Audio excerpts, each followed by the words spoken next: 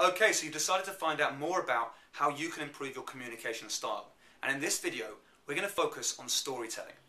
Now, storytelling is so important because as soon as you start a story, people become engaged. And also, they need closure. As soon as you start a story and they're listening, then they're going to want to find out the end of that story. Now, I was down the pub recently with one of my friends, and he started telling me a story, a very funny story about what happened to him 2 weeks ago. And then he got interrupted by a phone call, and he had to make an emergency exit. Now, as he left, I realised that I didn't hear the end of that story, and it immediately started bugging me. I had to call him up and email him and say, look, what was the end of that story? And it's because you're instantly involved in a story and you need to find out what the end of it was. You need that closure.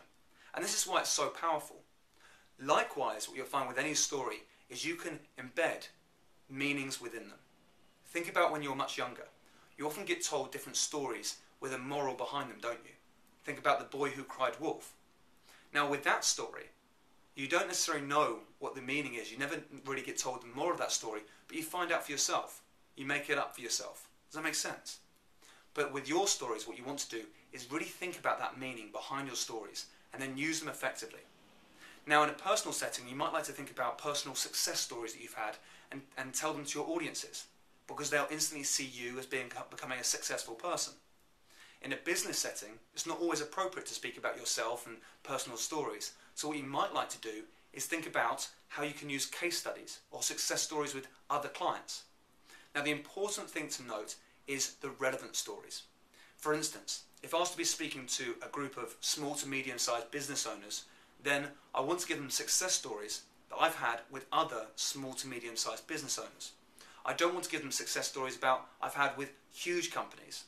Although it might be good for my credibility and my respect, it's no good with that connection, because they won't feel like, well, that's a story that's going to immediately affect me. I hope that makes sense.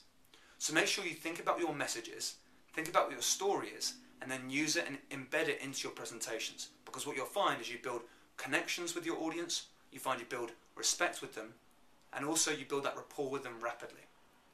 Likewise, stories can be very, very useful to sell as well. Now, if you want to find out my different stories that I use all the time, what you might like to do is go to www.tombreeze.com.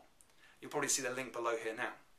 If you go there, sign up for a free account, then I'll start giving you a load of different stories that I use, the reasons behind my use of those stories as well, what the meanings are, and what you can take away with them as well. Now, what I want you to do now is notice that this video is going to turn interactive again.